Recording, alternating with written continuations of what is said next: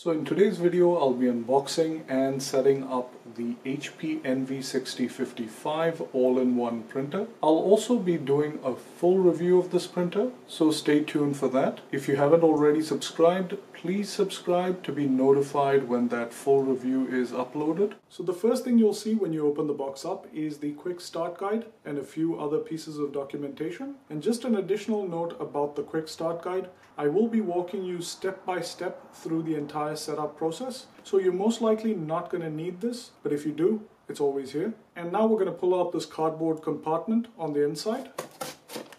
Pull it out and it opens up. And inside this, you'll find the 2 ink cartridges. Let's set that aside. We're going to need it soon. And the extremely important power cable. And now it's time to get the printer itself out of the box. And the easiest way to do this is to lay the box of the printer on a table and lay it on one of its sides, one of its larger sides. And then we're going to pull the printer out of the box onto the table surface. So I've removed the foam end caps and the plastic bag that it was in, and now we're going to start prepping the printer for setup. So the first thing we're going to do in terms of prep is remove these pieces of blue tape and other packing material in the printer. So start off by peeling these pieces of tape off, and there's another one up here in front. Let's peel that gently. And then you want to open up the scan bed and remove this piece of packing foam. Let's also peel off these pieces of tape on the edge. There's one piece in the middle and another piece on the right hand side. And you can now close the flatbed, and that's it. There are no other packing materials to remove. We can now begin setting this up. And to that end, the first thing we're going to do is plug the jack of the power cable into the back of the printer, and then plug the other end into a wall outlet. Now once you plug the power cable in, you'll very quickly notice that there is no power button in sight. Usually the power buttons on these HP printers are somewhere in the front, but that's not the case with this printer. The power button is actually in the back, along with the Wi-Fi button. They've kept it very minimalistic, and that's why they've moved all the buttons to the back. And as you can see, the power button is right above the DC power jack. Press the power button to power it on, and the first thing you'll notice once it powers up is that there's a green LED light in the front, almost a light bar across the printer, and that light changes as the printer goes through its boot sequence. There's absolutely no screen or display on the front of this printer, so it's kind of hard to tell where the printer is in the boot up sequence. So how do you know that it's ready to set up? If it's flashing purple as it is right now, it's a slow purple flash on that LED light bar, it is ready to be set up. That's what that means. And the next step in the setup process is to install the cartridges. So I've removed the outer wrapping or packaging on both the cartridges. And you also want to make sure you peel off this piece of protective tape on the back of each cartridge. So peel that off so that the contacts on the cartridge are visible. And again, you want to do that for both cartridges. So to begin installing the cartridges, you want to open up this compartment, and there's a grab handle on either side so you can lift it from either side. And I'm just going to lift it from the left hand side. Open that compartment up. And once that compartment's opened up, you'll notice that the cartridge tray is now visible. We're going to first install the tricolor cartridge on the left. And to do this, you want to lift this flip cover. You're going to drop the cartridge into the slot, and then you're going to grab this handle and push it till the cartridge locks into place. Let's do the same for the black cartridge. Lift this little hinge, and then we're going to slot the cartridge into the tray with the contacts facing inward. So you're going to push the cartridge in and then down, and then you're going to pull this hinge to lock it into place. And as soon as both cartridges are installed, you'll notice that the cartridge tray just slid back into its original place. And that tells you that the cartridge was correctly installed. So let's close the cartridge compartment. And because this printer doesn't have any buttons or menus or even a screen for that matter, all the setup has to be done on a computer or mobile device. And that's exactly what we're going to do now. I'm going to show you how to set it up first on a Windows computer, then a Mac, and last but not least on a mobile device.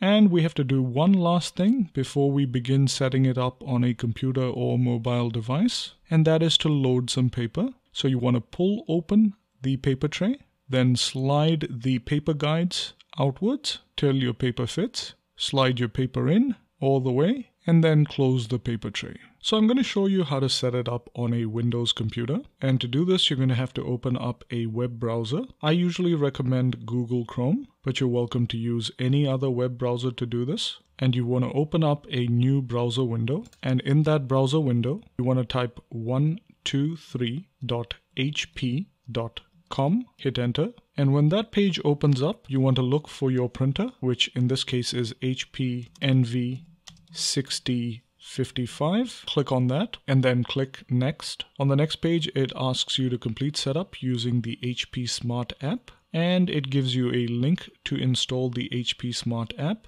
And this will be on the Windows Store, so it'll actually take you to the Windows Store. So click on that, and again it warns you that it is going to the Windows Store, or the Microsoft Store rather. Click on Open Microsoft Store, and as you can see, it's found the HP Smart app in the Microsoft Store. Click on that, and once that page opens up, you'll see an option to begin installation, so click Install. And as you can see, it's downloading the app, and this could take a few minutes. And once the product is installed, you can click Launch to open it up. And on the first page, it asks you to agree to the terms of service or the terms of use, and you can just click Continue. And on the next page, it asks whether you'd like to share data with HP Smart. Again, it's up to you whether you choose to do this. I'm going to click No for now, but you're welcome to click Yes if you feel like. And on the page that follows, it asks you whether you'd like to set up a new printer or sign in. What I'm going to do for now is click Skip for now. I'd rather do the setup through the home page, so click Skip for now. And this brings you to the app's home page. And right in the middle of the page is the option to add your first printer. So I'm going to click Add Printer, and it begins to search for available printers. And the printer we're looking for is the HP NV6000 series. And you'll see that little link under it that says Set Up. You want to click on that. And it says time to connect, set up, and manage your HP printer. Click Continue. And then it wants to access your Wi-Fi password. This has a tendency to sometimes not work, so I actually recommend doing it manually. So click No Thanks, and then just manually enter your Wi-Fi password, which I'm going to do. And once you're done with that, click Connect. And as you can see, it's trying to connect to that Wi-Fi network. You want to give it a few minutes. And now what it asks you to do is press the flashing information button, or the I button, on your printer. So let's go ahead and do that. And as you can see, as soon as I pressed that button, the message disappeared. The setup proceeded to the next step. And now it says that it is now connected to the network. You can now click Continue to proceed. And on the screen that follows, just click Continue. And on this screen, you'll notice that it is asking you to sign into your HP account or create an account. Now, the only reason I recommend doing this is for your warranty registration and things like software updates. It just makes it a lot easier to have this account set up, so your printer can actually get the warranty registration and the required updates on time. So what I recommend doing is either creating an account if you don't have one, or signing in, like I'm going to do right now. I already have an account, so I'm just going to sign in. And as it signs in, it says that it is transferring information. So I'm signed in, and now it says that alignment is required for the best print quality. And I highly recommend doing this. And to do that, all you're going to do is click Continue, and it'll print the alignment page. And once it prints out the page, you want to grab the printed page, open the scan lid, and you want to place it on the scan bed with one of those black squares aligned with the inner left corner of the scan bed, exactly as shown on the printed page. And then close the scan lid, and you want to press the blinking copy button on the printer, and it then scans the alignment page. You want to give it a few seconds, and it now displays a message that the alignment is complete. Click Continue. And on the next page, it talks about HP Instant Ink. You just want to click Continue. And again, on the next page, it asks you to select a plan or not select a plan at all. I'm going to select No Instant Ink and click Continue. And then it asks whether I'm really sure about this. I couldn't be more sure about this, so I'm going to say, no, I don't want Instant Ink. And then there's some survey questions about where you'll use this printer and your zip or postal code. And then click Continue, and it lets you know that you can print from other devices and that it can send a link telling you how to do this. So I'm not going to do this. I'm just going to click Skip sending this link. And then it congratulates you and lets you know that you're ready to print from this computer. And it says that you can print a test page if you'd like to do so. And you're welcome to do this to check if your printer is working at this point. But I'm not going to do that. You're welcome to click on print if you'd like. I'm just going to click not now. And there you go, folks. That's all the setup you need to do. The printer is set up and ready to use. And now I'm going to show you how to set it up on a Mac. And to do this, you're going to need to open up a browser window. Now you can use either Google Chrome or Safari. Both work just fine. I actually prefer Google Chrome, so I'm going to open up a Google Chrome page. And in that Chrome window, you want to type in 123.hp.com. Hit enter, and when that page opens up, you want to type in the name of the printer, which is HP NV6055, and there you go. Click on that and then click next, and then it lets you know that you'll have to install the HP Smart app. You want to click on Install HP Smart, which should take you to the App Store, and it lets you know that it will open this in the App Store. Click Open App Store, and as you can see, it's found the HP Smart app on the App Store, and I'm going to download and install it. And once it finishes downloading, you want to click Open to open the app. And when the app opens up, you want to click Continue, and then it asks whether I'd like to share usage data with HP. It's entirely up to you. This really doesn't affect your experience. So you could either say yes or no. I'm going to say no in my case. And on the page that follows, it asks you whether you'd like to set up a new printer or sign in. I'm not going to do either. I prefer to actually set it up from the home page of the app. So I'm going to click skip for now. And the first thing you'll notice once that opens up is the option to add a printer in the middle of the screen. You want to click add printer. And once you do that, you'll notice that the HP NV6000 series shows up, and this is the printer that we're looking for. So you want to click set up, and it begins to set it up. Now on the page that follows, you want to click continue, and then it says, would you like it to access the Wi-Fi password for your Wi-Fi network? Now this often doesn't work very well, so I actually recommend doing it manually. So click no thanks, and then enter your Wi-Fi password. Once you've entered your Wi-Fi password, click connect, and then it begins connecting to your Wi-Fi network, and this could take a few minutes. And for the next step, it asks you to press the flashing info or I button on your printer, which is what we're going to do. And once you do that, it continues with the process. And there you go, the printer is now connected to your Wi-Fi network. You can now click continue, and then on the next page, click continue again. And now it asks you to either sign in or create an account. Now I highly recommend doing this step, especially because you want to ensure that your product is registered for warranty purposes. Now I already have an HP account, so I'm just going to sign in. But if you don't have an HP account, make sure to create an account. It's pretty straightforward.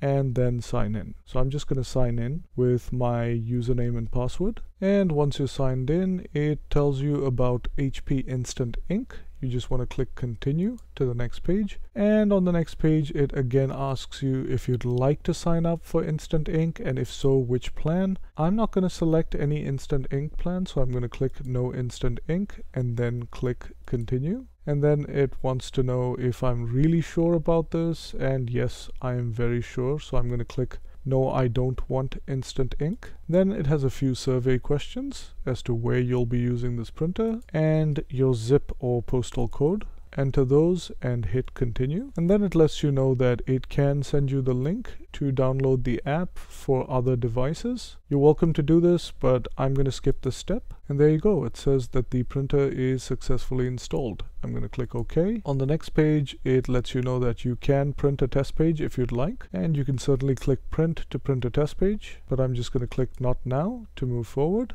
And once all that is done, you'll notice that it says that the HP NV6000 series is now ready to use. And that's all the setup that you need to do on a Mac. The printer is ready to print. So we're going to start setting it up on a mobile device. The process is pretty much identical whether you use Android or iOS. You need to go to your App Store or Play Store. I'm using the iPhone, so I'm actually going to go to the App Store and look for the HP Smart app. And once you find the HP Smart app, you want to install it. And once it finishes installing, tap Open to open it up. And on the first page, it wants you to agree to the terms and conditions. Click continue. On the next page, it wants to know if you'd like to share data with HP. Now, this is really optional. It doesn't impact your experience. You can either select yes or no. I'm just going to select no for now. And on the next page, it asks you whether you'd like to set up a new printer, sign in, or skip for now. What I recommend doing is tapping on the skip for now option, because I actually recommend setting up the printer from the home page of the app. So tap skip for now. And once you get to the home page of the app, you'll notice that there is a add your first printer button all the way up top. You want to tap that. And once you tap that, it asks you whether HP Smart can use Bluetooth on your device. You want to say OK. And it then shows you a list of available printers. The printer we're looking for is the HP Envy 6000 series. You want to tap that to begin setting it up. And then it asks whether you'd like to connect that printer to your Wi-Fi network. And I'm going to tap yes. And then it asks you which network you'd like it to connect to. In my case, it's Vortex 5G. And then tap next. And then it starts setting the printer up by connecting it to the network. And after that, on the next screen, it asks you to press the info button on your printer. So that's what we're going to do. We're going to press the flashing info button on the printer. On the next screen, you just want to tap continue. And on the next screen, it asks you to either create an account, sign in using an existing account, or skip the warranty and account activation.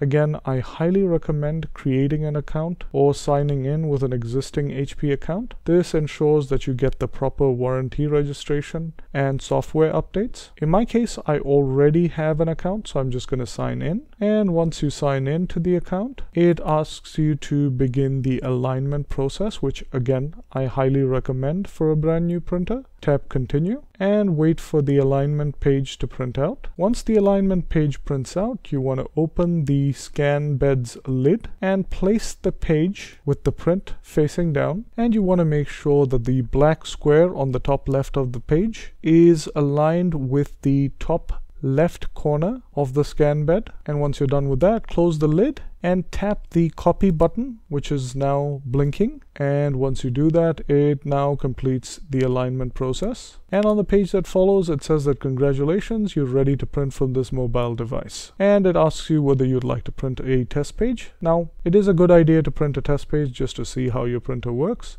And you can certainly do that. And once you're done with that, it lets you know that it can actually send you a link for software to set up this printer on other devices. I'm not going to do that for now. I'm just going to tap skip this step. And it asks me whether I'm sure. I'm going to say yes, I am. It then says that the setup is complete and takes you to the home screen of the app, where you can see that the printer is ready to print. And that's really all the setup you need to do on a mobile device. So folks, that brings us to the end of the unboxing and setup of the HP Envy 6055. I'll leave a link to this printer below in case you're looking to buy one. Hope this video has been useful. If it has, please hit that like button and subscribe to stay tuned for that full review. Please also make sure to click on that bell icon to ensure that you're notified when I upload new videos. Thanks for watching and see you on the next one.